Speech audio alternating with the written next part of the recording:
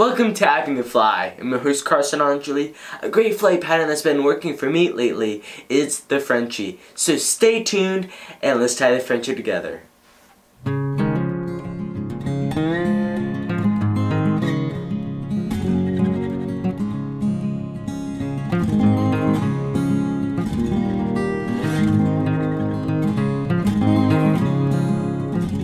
Today, I will teach you how to tie the Frenchie.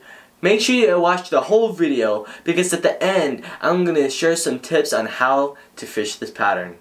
This is the Frenchie that we're going to be tying today. We're going to be using a size 16 Umpqua specialty jig hook.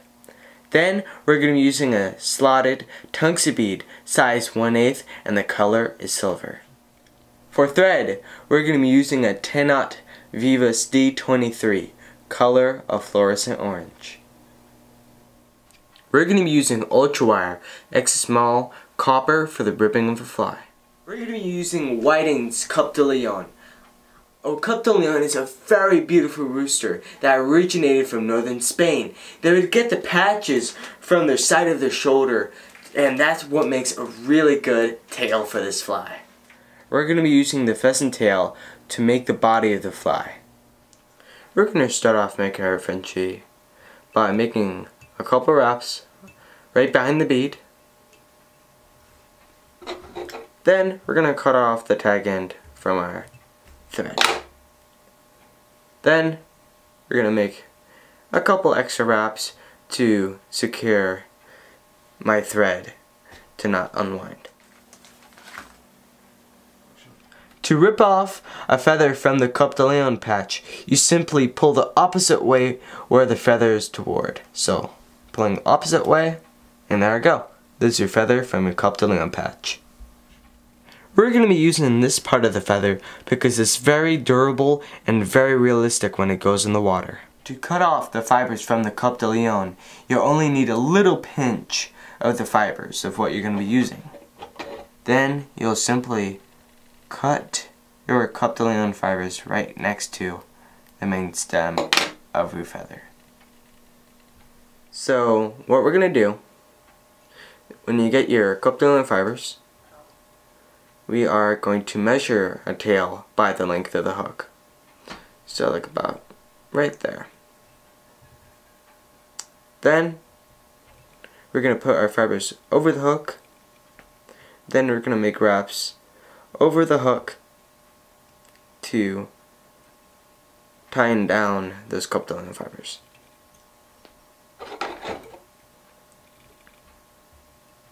Cut off the excess fibers from the Cup de Leon.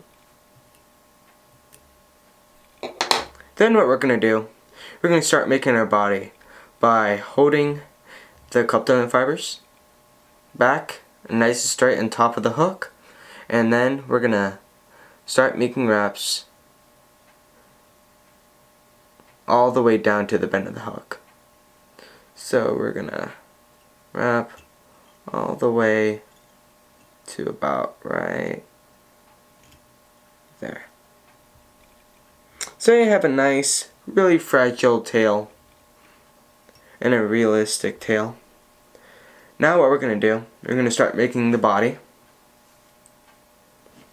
by just a couple strands from your pheasant tail. To make the body, we at least need 5 fibers for this fly.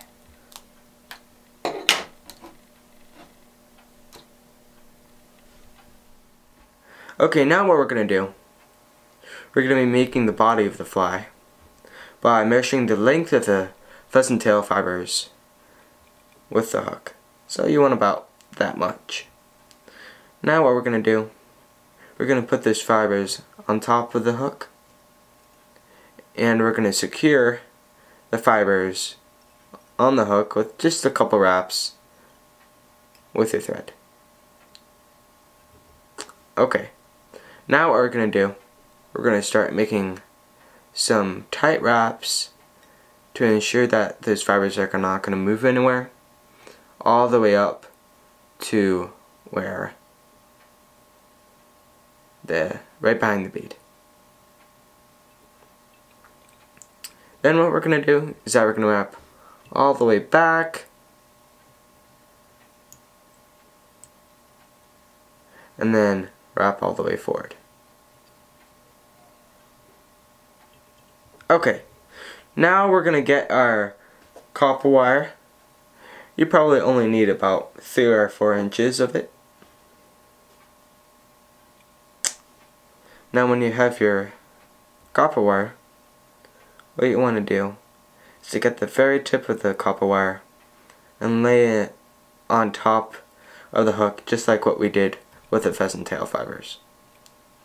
Now we're gonna do is start making wraps right on top of the tip of the copper wire. Now you ensured that this copper wire isn't going to go anywhere.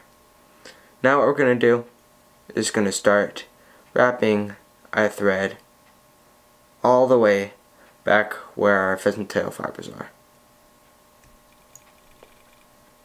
Then what we're going to do is that we're going to wrap all the way back right behind the bead. Now we're starting to make our body, but we're not quite done yet. So what we're going to do is to get our pheasant tail fibers, and what we're going to do, we're going to start making wraps around the hook or your base of your fly. Make sure you have all of your fibers nicely tight on the hook. Make sure that you're very careful with these fibers on not pulling too hard or you'll rip it, or pulling too less and then it'll unwind.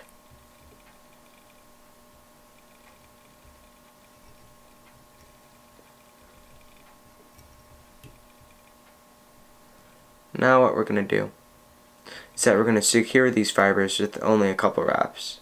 So like about 3 wraps. 1, 2, 3. That should be it.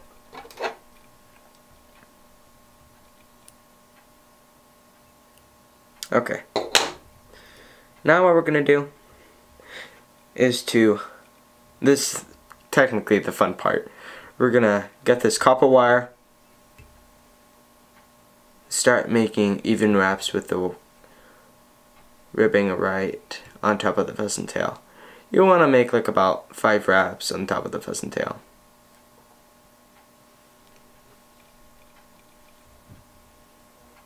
Okay, now you got to where you cut off your pheasant tail fibers, and now what you're going to do, you're going to cut off your copper wire right behind the bead. Okay, now we're going to make the hot spot of the fly. This really attracts the fish, this part.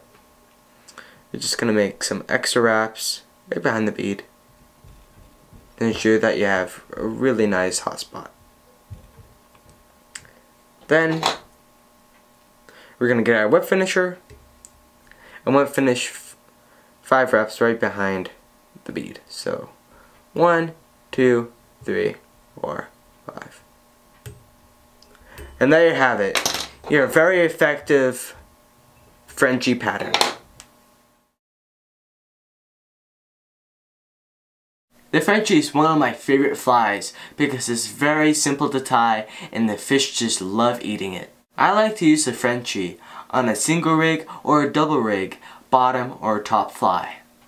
The Frenchie imitates so many varieties of nymphs when it's in the water. With a solid drift and your flies in the right zone, this fly is very effective. I hope the Frenchie pattern will bring you tight lines the next time you're on the stream.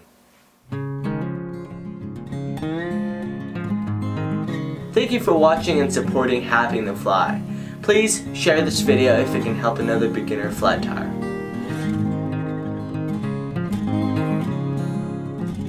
If you like our content, please subscribe and don't forget to hit that bell button to be notified when the next video posts.